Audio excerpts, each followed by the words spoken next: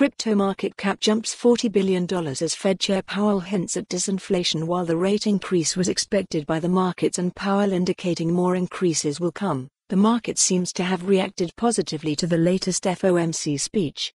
News on this piece of history. Collect this article as an total crypto market cap jumped nearly 4% following a speech from United States Federal Reserve Chair Jerome Powell in which he suggested the economy's disinflationary process has started.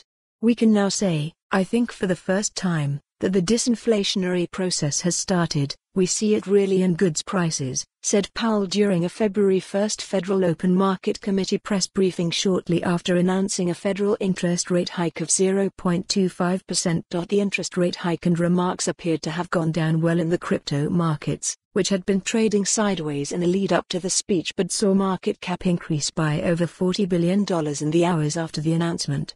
The global crypto market cap is now at $1.09 trillion, up 3.88% over the last day, according to the latest figures from CoinMarketCap. Related, Bitcoin bulls plan to flip $23,000 to support by aiming to win this week's $1 billion options expiry. That being said, Powell said they still expect inflation to continue rising in the services sector for some time and to be prepared for ongoing rate rises.